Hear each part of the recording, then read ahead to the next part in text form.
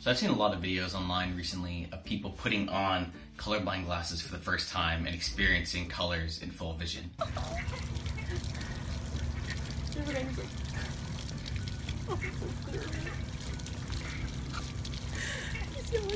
It's so clear, I can't believe it. She really is pretty, isn't she? She really is.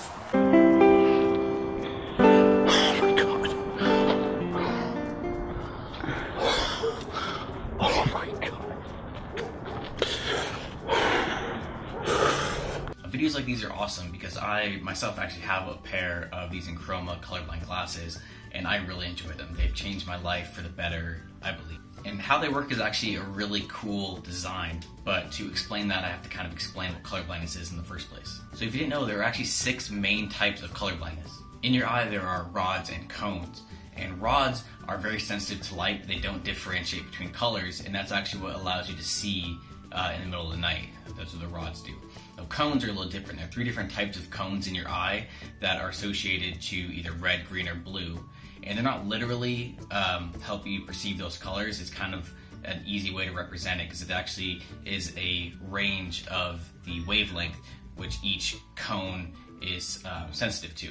Now, when I say there are 6 different types of colorblindness, I mean there are 2 different types of colorblindness that affect one of the 3 types of color cones that are inside your eye. So people with normal color vision have all 3 of these color cones intact. And actually the majority of colorblind people also have all 3 of their cones. They just have one of them which is like mutated or anomalous. Now these people that have all 3 of their color cones are called trichromats. And people that are missing an entire color cone in their eye are actually called dichromats. Now this type of colorblindness is a lot more severe, and if you were actually a dichromat, these colorblind glasses won't work for you at all because of the way that they work. For the colorblind people that are still considered trichromats, they are broken up into 3 separate groups depending on what color cone they have is deficient. So you can either be proanomalous, deuteranomalous, or tritonomalous. And all that means is that the respective cone is shifted or mutated in such a way that it makes it difficult for them to determine what color they're looking at for that specific gradient. Now, colorblind people that are completely missing one of these cones are considered to have protanopia, deuteranopia, or tritanopia, which means the complete lack of that color cone. And in extremely rare cases, like 1 in 33,000 of colorblind people, they have a single color cone, so they're missing 2 entire color cones, so they are monochromatic. And this is what some people picture when they think of colorblind people, where they see in black and white. Now I'm going to speak towards proanomalous and deuteranomalous because these are the 2 most common types of colorblindness, and they are both considered red-green colorblind. The defect that causes proanomaly and deuteranomaly is actually hereditary, which means it's passed down through the X chromosome.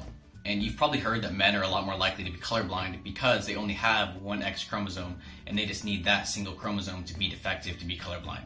But women having 2 chromosomes, 2 X chromosomes, they need both of those to be defective, passed from both the father and the mother to be colorblind. And tritonomaly, because it actually isn't passed through the X chromosome, it's equally likely that a man or a woman would be tritonomalous. So you think you might be colorblind, but you want to be completely sure before you even think about purchasing glasses like these. Now, by far the easiest way to check if you're colorblind is to go on to the website that sells these glasses Enchroma and take their online test. But if you just want to be 100% sure, you can actually go to an eye doctor and get this test done because the colors in your screen aren't as accurate and they could affect the test results. Now, tests like these, the dot tests, are kind of just like a general idea of your colorblindness. They can't really tell you the severity of your colorblindness. And for that, you actually need to get one of these really cool tests, like the Ishihara shade test, which has to be done in a controlled space because the shading is so specific. And how it works is you go in and you actually have trays with a shade on either end of the tray and a bunch of little discs. And you have to place the discs along the tray going from one shade to the other. And then they have like a scoring system where they're like numbered on the back, and it determines the severity of your colorblindness when they calculate it. Now onto the actual glasses themselves. I received them as a birthday gift back in July of 2017, and I was really happy when I received them. I was a little skeptical, of course, at first, because a lot of the videos that I saw looked like they were exaggerations, And I still believe that. I think a lot of the videos that they have online are exaggerations of the results you get when you first put them on. Because even in the box that you get the glasses in, they kind of tell you that it takes a while for your eyes to adjust and to set in to see any differences at all. And some people might not even see any differences. Because again, these glasses don't work on dichromats, so you have to have just a deficient color cone to be able to use these. And so like the box said, it did take a few hours for me to fully adjust and to start noticing things a lot different. But now whenever I just put them on, I can tell right away that the colors are more vibrant. And if you've ever worn like a pair of like polarized sunglasses, it's kind of similar, where in polarized sunglasses it kind of cuts away all the glare and things just look more vibrant. That's what these look like when you put them on for the first time, and then it just slowly gets a little stronger over the first few hours that you wear them.